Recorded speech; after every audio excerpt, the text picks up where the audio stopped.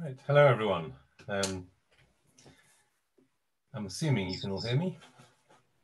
Yep. Fine, good. And I think, yeah, it looks like we've got a few people who've joined the session. Great, so welcome to the Improving Population Health theme session.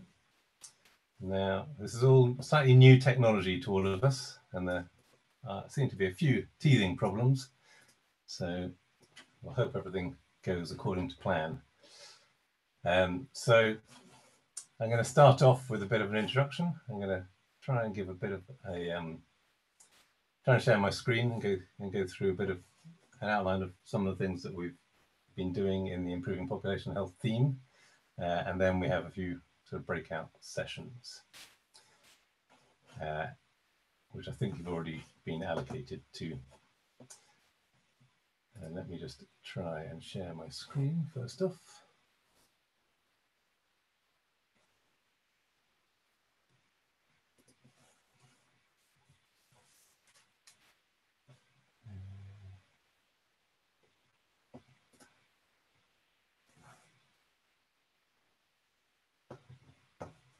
Okay.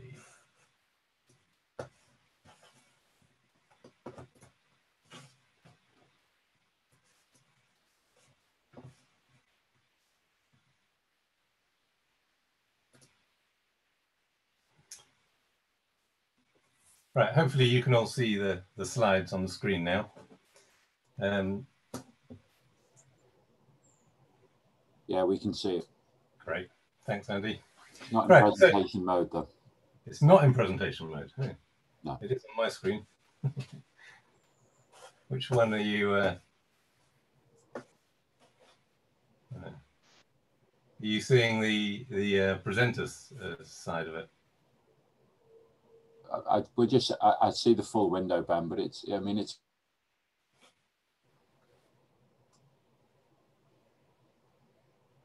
Is it okay to? Yeah. Yeah. Okay, so the idea of the session today really is just to kind of raise awareness and share learning with members and public advisors about ongoing projects, and to gain insights from you about informing the development of those projects, and to look at see if that spurs any ideas about sharing practice, identifying new projects for expanding some of the approaches that we're doing in some parts of the ARC to other areas.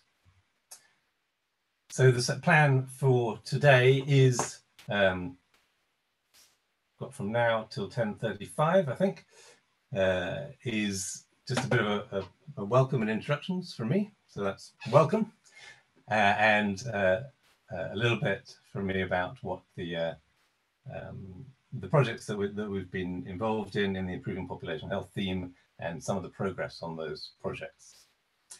And then there are 3 breakout sessions where we can dive into a bit more detail on some of those projects and hopefully get some more feedback from you.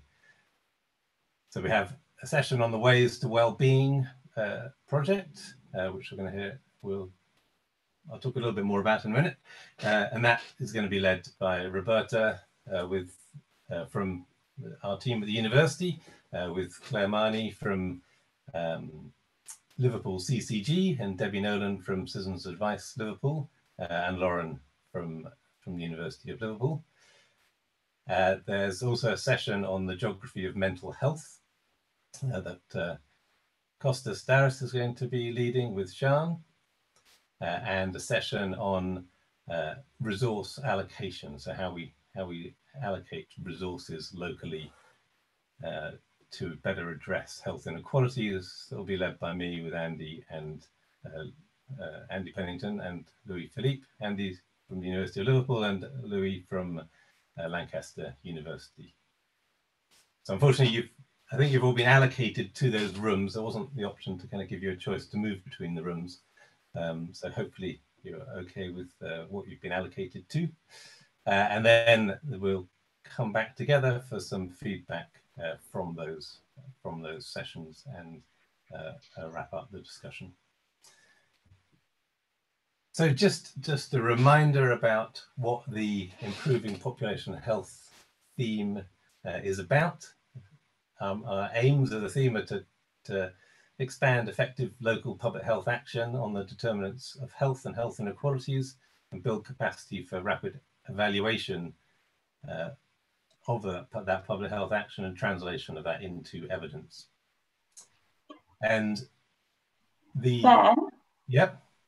I think your slides are stuck, or at least what we're looking at is we are still on the very first slide. Thank you. You're welcome. Some more teething problems with the technology. I don't know why that is. Let me try. I think if you stop sharing your screen and then only share your screen when if you share your screen and then launch into presentation mode, that might do it. Yeah, that's what I did the first time, but I'll. Oh, right.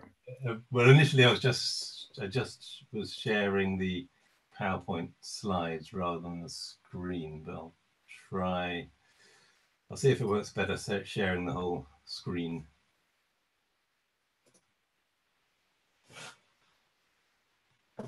So hopefully you should be able to see my screen now.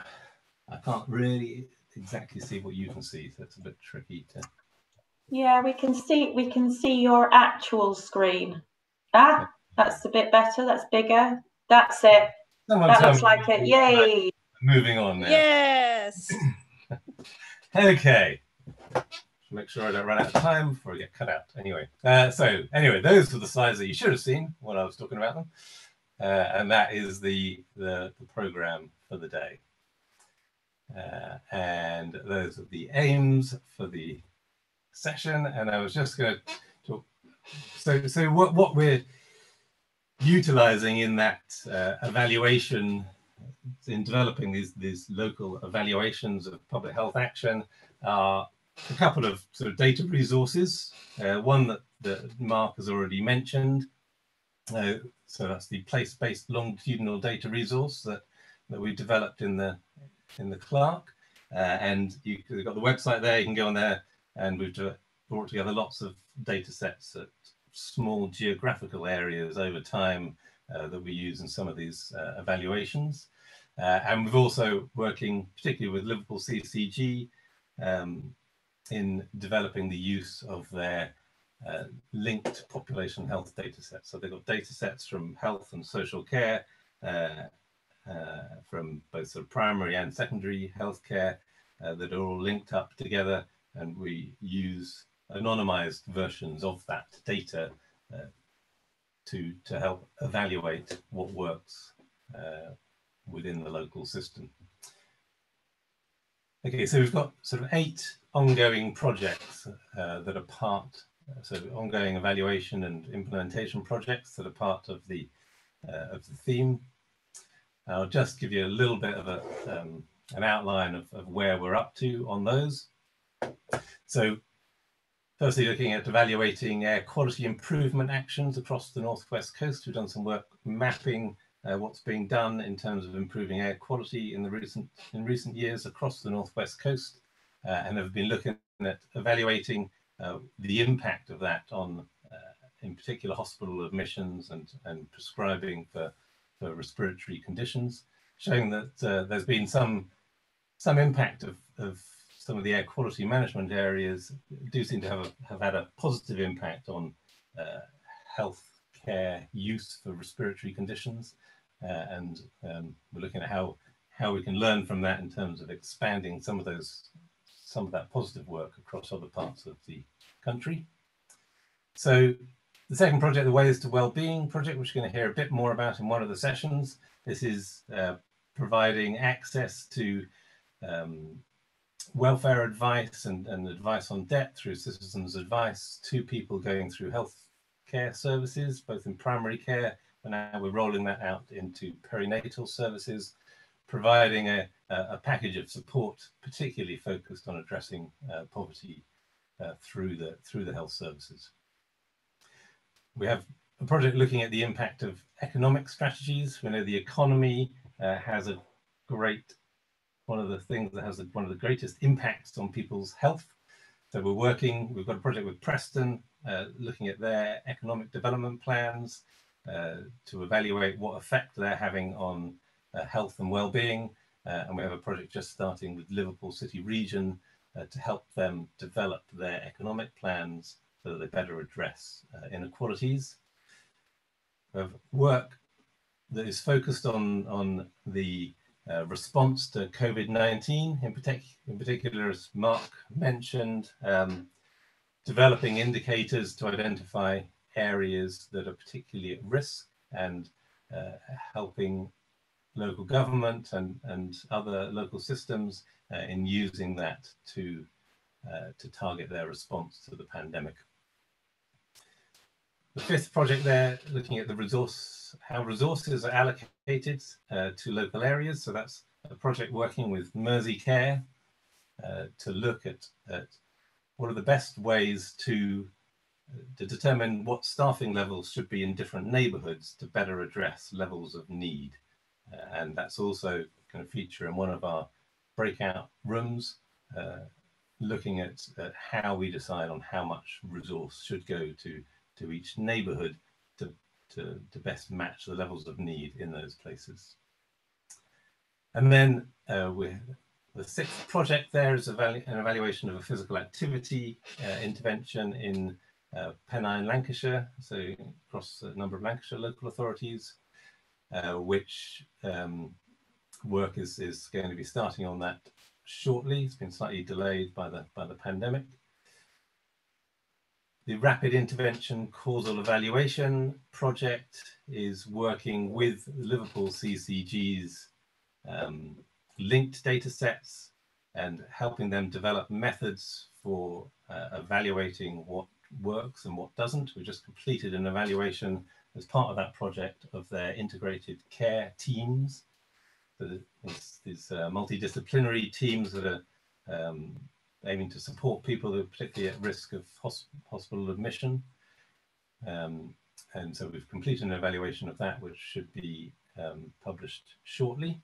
And as part of that project, we're also now looking at the impact of the shielding program within the pandemic and the impact of that on health outcomes and mental health in particular. And the final project is an evaluation of a self-harm intervention that's been introduced into hospitals in the Liverpool region.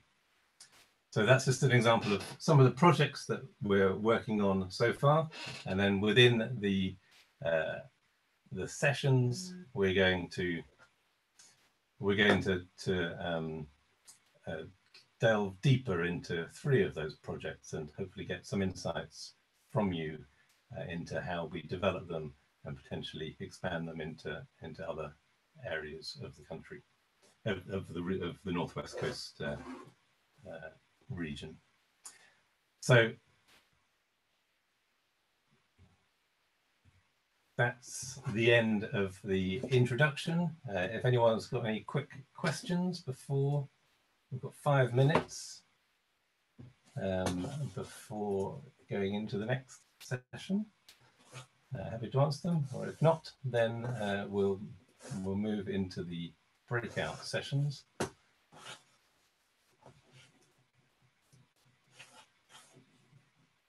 I'll actually find the web page again. No, here it is. Ben, yeah. It's Saika. Could I just please quickly ask you which 3 main projects you are working in deeply? I know one is ways to well-being and air quality, and which one is the third one, please? So we've got the Ways to Wellbeing project, and then we have a project. So then the other project is delving into some of the data that we've put together as part of the PLDR. So that's called the Geography of Mental Health. And then the third project is this project looking at resource allocation, looking at how we decide on how much NHS money should go to different areas. Thank you.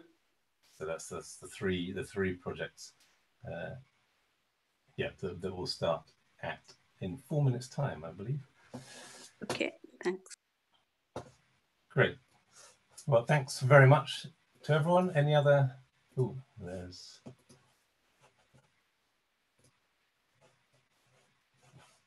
Can't see anything in the chat, but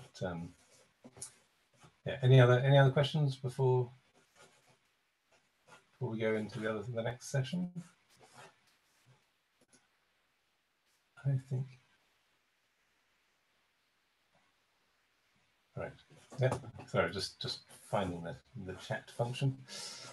Good. Well, thank you everyone for coming to this session, and hopefully we'll see you shortly in one of the breakout sessions. I'm back here for a short discussion at the end of that.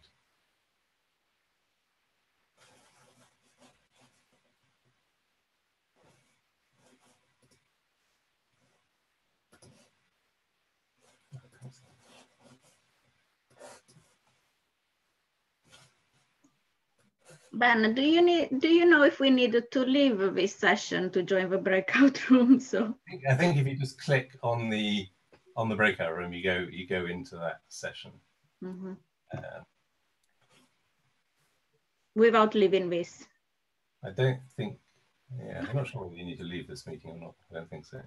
Okay. I think you might be sharing your screen still, Ben, if you click on stop share. Stop it, there's too many things in the way. There you go. That should be. So this session hasn't started yet. It starts in 3 minutes. 2 minutes and 8 seconds. Yeah. Roberta? Yes? Hi. Thanks for sending me the Zoom link. Oh, don't move out of this room, please. I don't know. Where am I? I'm supposed to be here. Okay, I'll stay here. I don't know. So like, well, let's see if we need to send another Zoom link. So I'll just wait. Okay. I don't know what was going on. No, none of us. Just. So Ben, are we going to do wasn't it automatically? I think you have to click on your schedule to go to the next bit. So it should be on your schedule on the web page. Okay, on my schedule. So shall I go on my schedule and then press? Yeah, I think if you click on that, then you're free to the next session. Just to say, sort of like, if this thing disappears, sort of like, I will send you another Zoom link as soon as I find it. So just bear with me. Zoom is fine, but if I have to move, I can't. Yeah. Schedule. So, but never mind. Yeah. Just to sort of like, I see whether or not they have sorted and I can access it. I'll carry on trying to get on through Attendify or whatever it's called. Yeah, just yeah. Yeah. Okay. But it's sort of like, I think we should. Link anyway, I think. I'm really sorry. I am on my schedule, but I can't join where I need to join.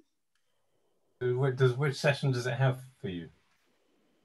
It doesn't say at all. It's just say I am with IPA. Sorry to interrupt, but you can filter your schedule.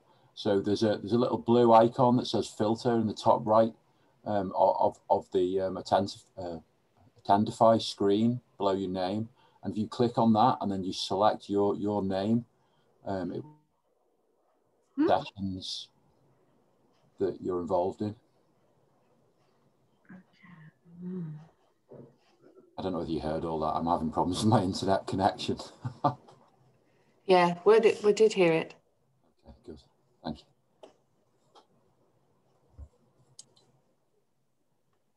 That certainly makes things simpler because there's quite a lot going on on the Attendify screen.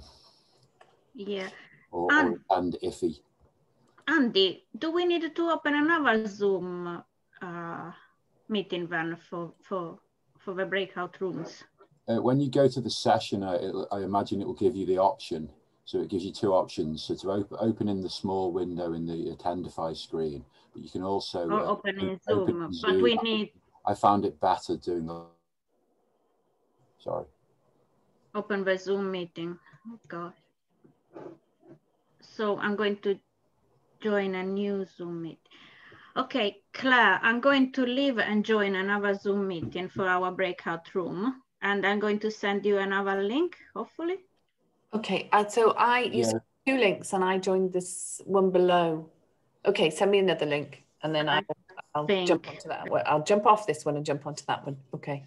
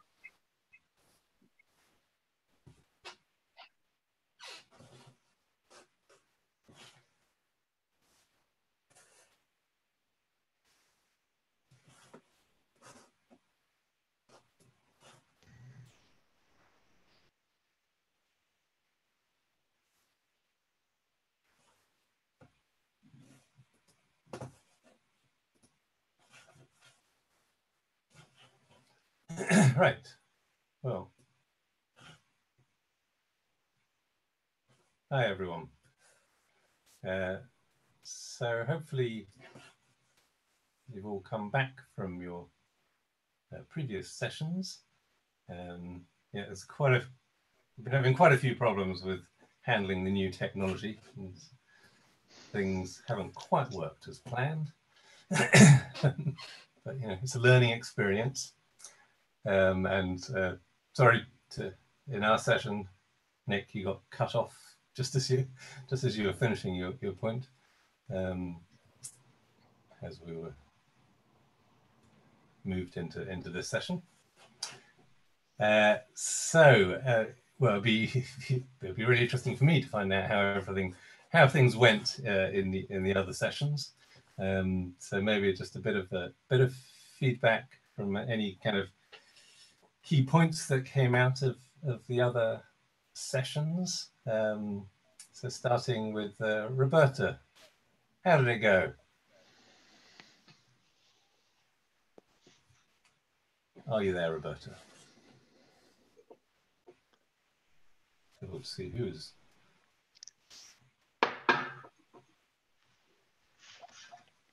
Or maybe not. Anyone from the Ways to Wellbeing session? Claire? Hi. Yeah, just joined. Who's that? Risha Gupta. Hi, were you in the Ways to Wellbeing session? Yes, yes. Right. I don't know, how did the session go?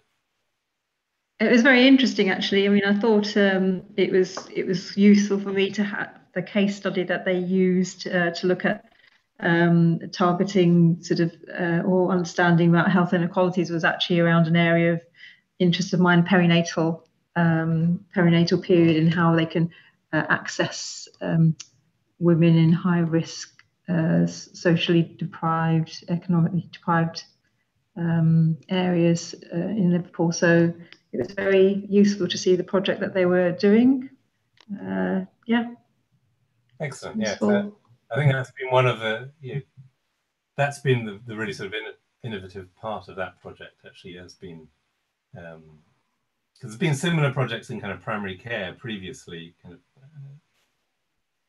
providing people with support through citizens' advice. But this is one of the first projects, I think, where that has really been focused on perinatal care, and as we know, that's where we can potentially have the biggest impact on health inequalities, is supporting people, particularly with sort of financial and sort of financial advice at that point in the child's life. Yeah, it sort of links in well with what we're doing around the first 1,000 days. Looking at how we can enhance obviously that critical period preconception, but obviously from conception to the first 2 years of life. And I think so, especially with the impact that we're going to see of COVID with mental health problems and financial difficulties, it's quite a timely project really to see how that's going to influence infants in the next couple of years.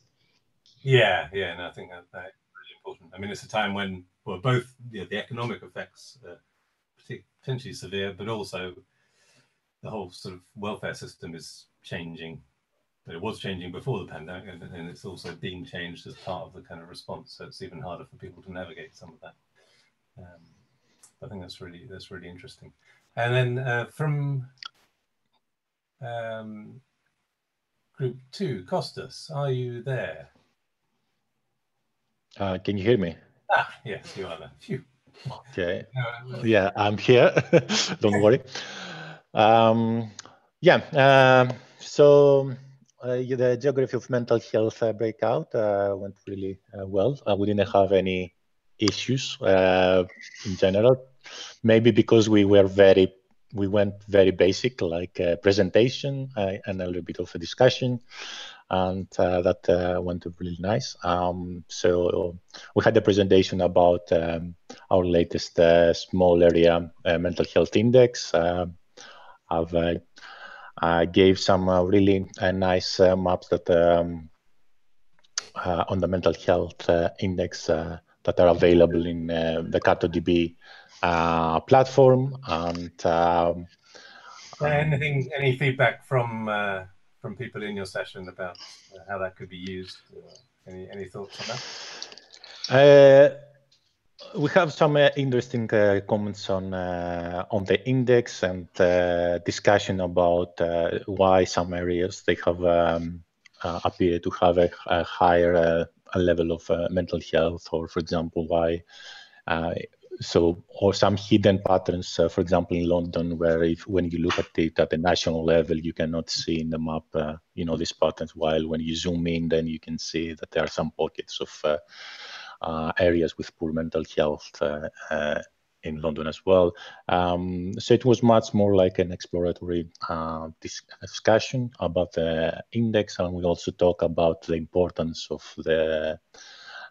having indicators that they are having a longitudinal information, so they can be able to give us information over time and can track changes over time. And this is what we talk about. It was about PLDR and the importance of PLDR on providing these data sources. Great. Okay. And any other feedback that people had on the geography of mental health session?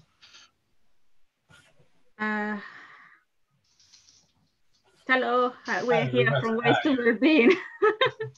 I was looking for you, but sorry?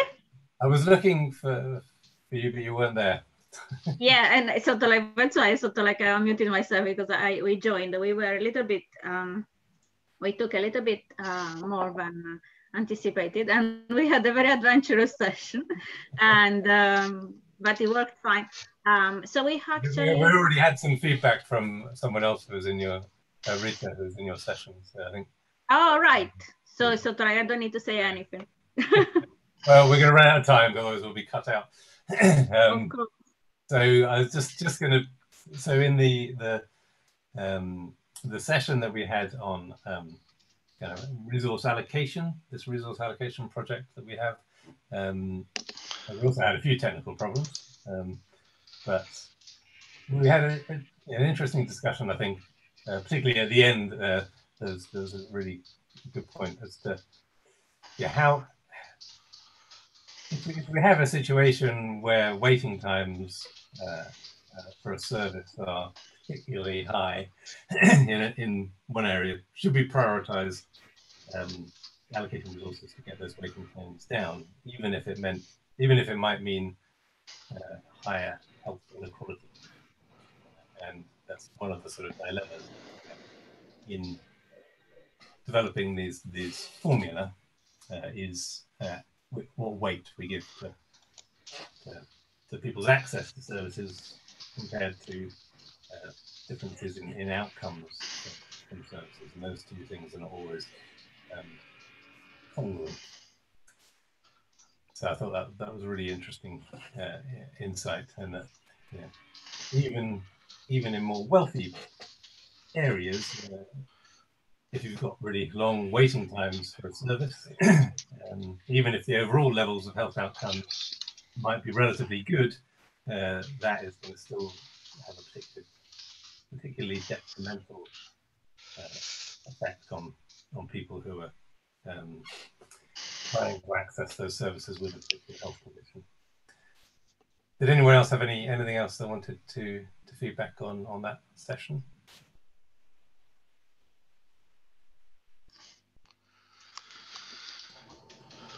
I want actual calculation able to nuance. I don't know whether you can comment on that.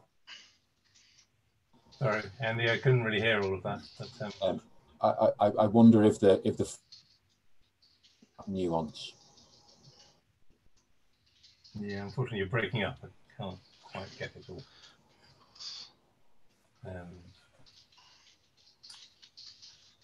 I'll put it in the chat. Yeah, yeah. Anyone else have any thoughts on that? Roberta, did you want to say anything else about your session? Since you didn't get a chance at the beginning. I don't know what was the feedback, but really, this was really interesting, particularly the perinatal element of that and how it fits in with the wider strategy of the first 1,000 days. So it's sort of like, so we have discussed about the components. It's sort of like through an interactive whiteboard exercise. We discussed about the components of what it were enablers and barriers, mechanisms, suggestion about mechanisms and outcomes that we should take into consideration. I think the vast majority of people thought the mechanisms that we had identified already were sort of like they agreed with them. We didn't really want to add more than that, but it's sort of like I feel there were a lot of suggestions about the sort of components, sort of like that we should look at, take into consideration different experiences, and sort of I think one of the most important highlighted barriers that we should look at, barriers to the working of this intervention, is to sort of like have a look at the level of trust that there is in the services, the level of personal relationships already available in the system, sort of like between the workers and the people that may be referred, because there may be sort of like a lot of cultural resistance to sort of like to this. I think that is probably quite that's a really important point across a number of these services, that one of the things that's been found in previous research is the trust and relationship between the people providing the service and the clients is kind of an essential component for an effective service, and that's also an important issue with in improving access to services as well, as not just having the right number of people and resources in a place, but also having those services provided in a way that means that they're trusted by the local community. So I think we're just about at the end of our session. So I'd like to thank you all for joining, and apologies for some of the glitches in the IT. But hopefully that's given you a bit of an insight into some of the projects that we've got, and if it sparks any ideas about how some of those things could be developed in your area, or learning from those things could be shared, or you want to get involved in those projects, please contact us, and Sian can post a contact email in the chat. So thank you very much, and hope to see you again soon. Thank you. Bye. Thank you. Thanks, everyone. Bye-bye. Thank you. Bye. Thanks, everybody.